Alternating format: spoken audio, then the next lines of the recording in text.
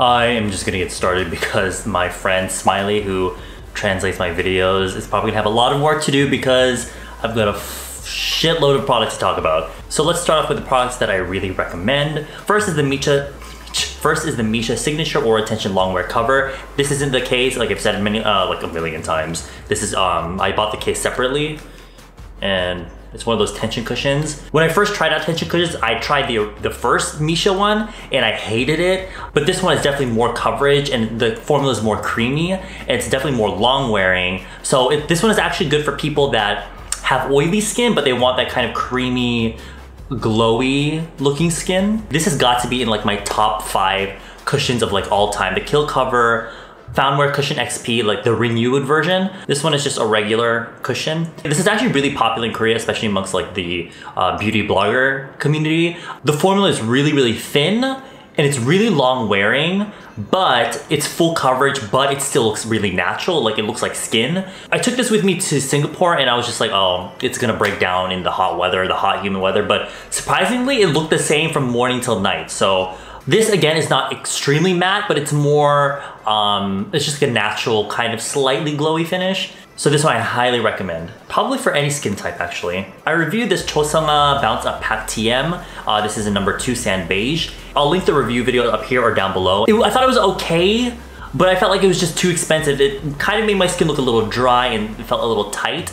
But I took this with me to Singapore and this is perfect for those with oily skin that live in hot, humid weather. It did not budge at all. I think the humidity in the air helped to keep it look more like skin. The texture is actually really interesting. It's kind of like this putty consistency. And you can actually get a really full coverage, but it's super lightweight thin. And actually, I don't like the sponge that it came with, so I replaced it with this puff. So this one is definitely for those with combination or really oily skin.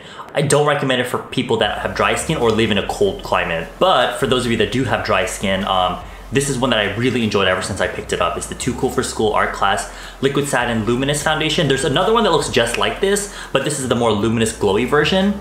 And this is kind of like a liquid version of this one maybe, but less coverage. It's more like a medium coverage. So it's great for those that want like a natural finish.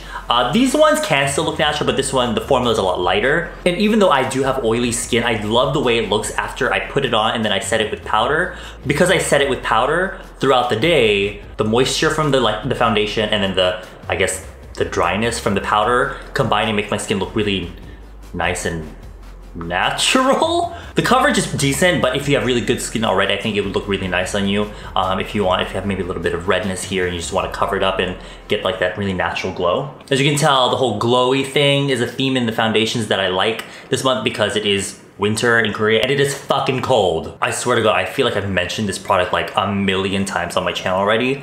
It's the Glow On Oil Volume Base from Etude House. I've said so much about it already, so I'm just gonna keep it short. Perfect primer. Like not primer for like making your makeup last longer, but primer for making sure your foundation doesn't look dry and cakey, especially if it's more mattifying, or if you live in a cold area where the air can make your foundation, make your skin look drier. I know there's an aqua version, but I think that's like a waste of time. I think you should just get the oil volume base. If you want to use oils like this on your face, but you just think it's too oily for you, this is really thin. And it only leaves just a slight oil finish, but it feels more like a moisturizer if anything. For concealer, this is one that I've been using for months now and I just got back into it. It's the ink corrector from Peri Pera. And I don't know what is in here, but I put it on and I blend it out and literally my dark circles are gone. And it is part of their ink line, so it is more long wearing.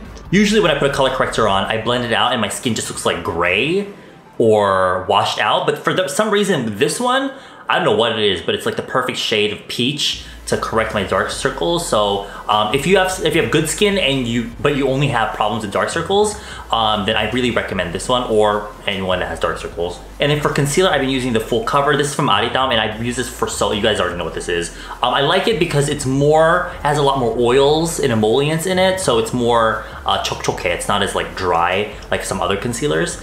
And I find that this works well on top of most foundations because some concealers can be a little too dry, so they don't work well on top of other foundations, this one's like really sticks well. This eyeshadow from Missha, I used this in an Instagram video and some people were asking what it was because I kind of showed it too quickly.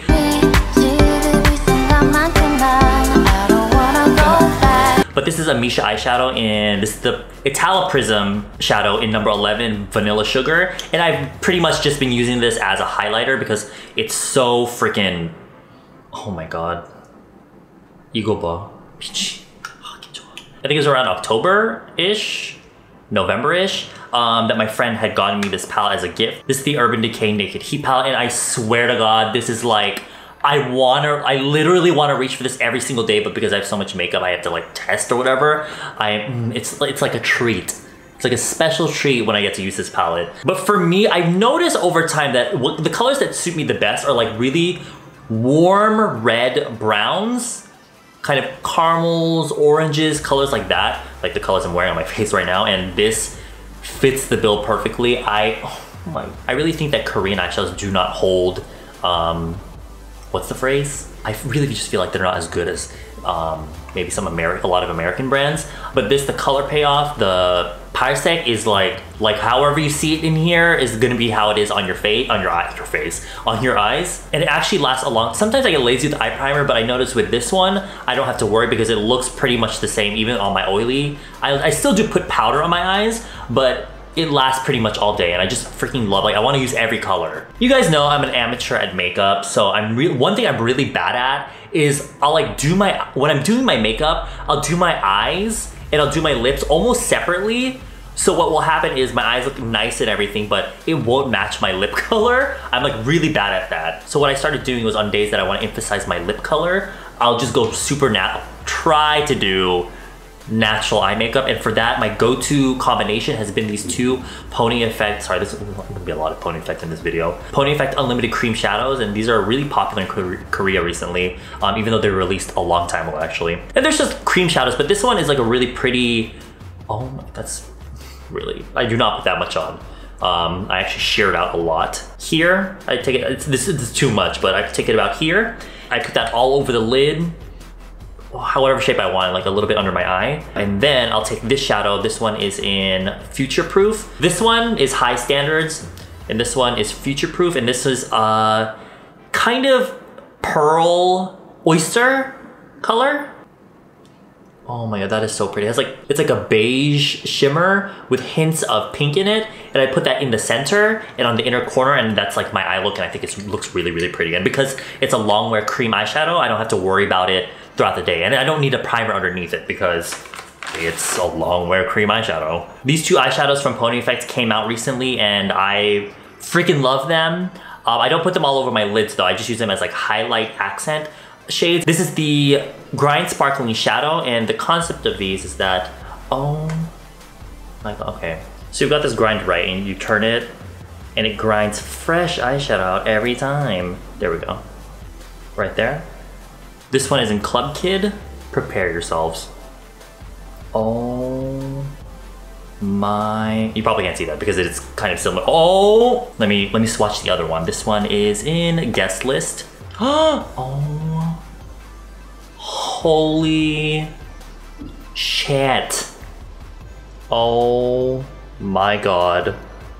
These would be perfect for those of you that like to just put one eyeshadow on your lid and then put eyeliner, mascara or something. I personally like to just use them as like right here, center highlight, and on the inner corner. The only thing that really freaking annoys me though is that, do you see the shape right here? There's a little bit of space on each side. So when you close it, there's still actually air between the container and the lid. So if you're shaking it around, whatever shadow you grinded will like fall out. So when you open it, you run the risk of it just falling out, and it really pisses me off. So my recommendation for that is to just grind a little bit each time, however much you need, and make sure there's no extra shadow that's out. So, or else it will just like fall out. All right, this has got to be like my favorite release of makeup since forever at all. surprisingly, it's not pony effect. I made a review video on this whole collection, so I'm just gonna talk about it briefly here. If you wanna see all the swatches and everything, I will link that up here or down below. But this is the 3CE Mood Recipe collection, and this is like the newer one. I freaking love all the lipsticks. These are all matte lipsticks. It's what I have on my lips today. Oh man, that is it looks so interesting. It's like this matte lipstick. But the lipsticks, even though they're a little bit hard, you do kind of have to like rub them onto your lips. Your body heat will kind of melt the lipstick a little bit, but you get this really pretty smooth matte finish, and I think it looks super modern. And I love the colors. They're very, like I said, warm red, corally, very fall colors almost, but I think it looks perfect like even now. I don't really wear blush, but I like want to wear these every single day because the colors of blush really mimic the color of real people's blush. And I love that they're all really kind of like muted, so they're very understated and natural looking, and they don't really clash with the rest of your makeup. And as for the eyeshadows, you're just gonna have to see the video for the swatches, but hashtag Overtake has been like the palette, other than the Naked Heat palette, this palette, I literally cannot get enough of. Again, really warm caramel, red, burgundy sorts of colors, and I freaking love these two shimmer shades right here. The only thing I don't like though is that the shadow is super crumbly, so you have to be careful when you open it because even closing it will cause the eyeshadow to and like break apart a little bit on the edges.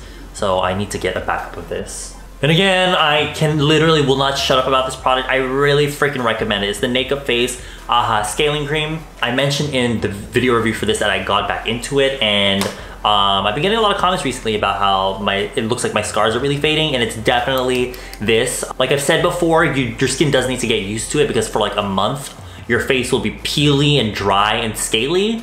But after that, after your skin gets over it and gets used to it, you have really beautifully moist, smooth, plumped out skin, and it really has helped taking care of my acne scar. I still have really deep acne scarring that I think I would need to go get a laser for, but if you're struggling with like pitted acne scarring, this is definitely a must try. It's not exactly cheap, but you only need like a tiny bit anyway. Like this has lasted me forever, and I only need like a tiny little scoop. All right, so that's the stuff of the month that I really enjoyed. Now time for the things that I thought were, they were just okay. There's some things about them that I enjoy, but I think I would probably recommend to people with other skin types maybe or something. This is the chosungah Essential Star Sealer Foundation, and it's foundation, but this is the for oily skin version. And when you open it, you have this really big mirror here, and then you get like this square puff for the foundation, and you get a mini concealer. This is a really great concealer brush. You take this off, and here you get a solid concealer, and here on this side is the foundation. You kind of squeeze it out. There's this little pad right here that's supposed to look like skin, so you can kind of mix the concealer and foundation together. Makeup artists here really love to mix liquidy foundation with like solid concealer to get way more coverage in the foundation in order to get like that really perfect base. And the coverage in the foundation alone is so freaking high. Like it's really, really full coverage. Same with the concealer. I love that the foundation concealer had that kind of ochre undertone, because you don't see a lot of foundation these days. It's either warm or cool, but you don't see a lot of like really yellow ochre foundations.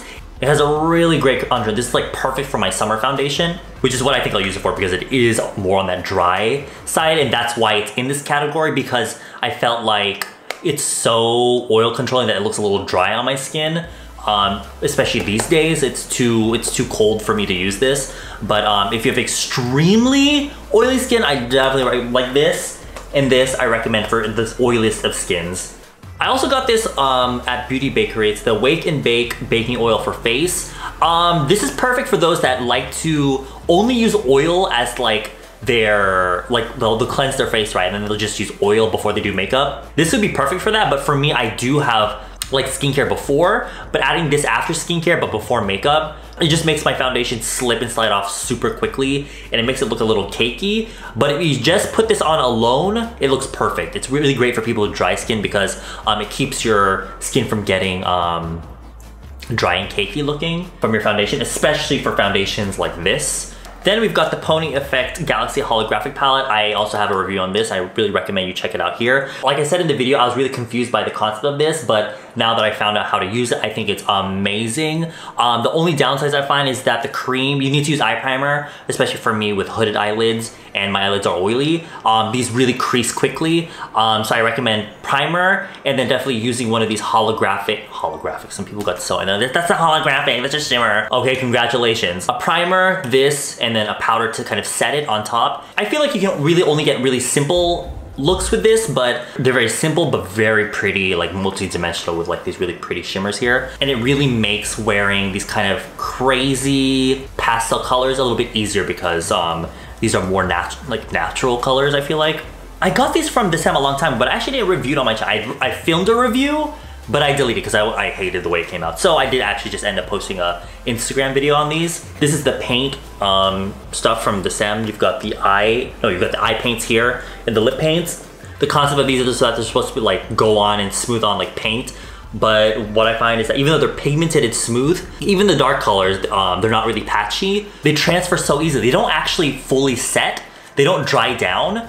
They're forever like moist, I guess. So I like to do this a lot when I have lip colors on for some reason. And in that video of me and Coco on our first Korean date or whatever, I noticed that it bled all the way down here and it looked terrible. So great for those with dry lips, but you have to be careful about it moving and transferring and feathering. The eye paints, they're okay. They're kind of like this, but they're not as pigmented, which is good for a lot of Korean girls because they don't want anything too strong. The colors are pretty, but I just find that they're not buildable enough to get like more color payoff. And finally, we have the products I just disliked completely this month. The first one is, I don't have it with me because I threw them away, is the Laneige lip cards. Really gimmicky idea. I will link the video where I use them up here or down below. Concept was cute, but I just don't like the formula of the lipstick itself. And I think it's a little unsanitary. I do think that they're maybe nice if you want to try out a new lip color because they are super cheap. So if you want to be adventurous, you can pick like a crazy color or something.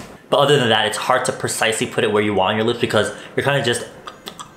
And then the other one is, I think I also threw it away, is the 16 brand, the 2 eyeshadow thing. It's another gimmicky product where you're supposed to be able to swipe your eyeshadow on in one go, but the shape of the brush didn't work well for my eyes because the brush is just like this and it's kind of just like swiping this rectangle of shadow and the pigment isn't really that great. I know some people are saying you need to swipe back and forth, but the brush just doesn't pick up enough eyeshadow. So you'll have like a lot of pigment where you first started, then it fades into like nothing. So you have to keep like digging back and forth. And even then, the eyeshadow's a little bit crumbly so it falls on your face and it didn't look cute at the end. It's probably just my eye shape because I have a really like, you know, this kind of eye shape. I have no lid space.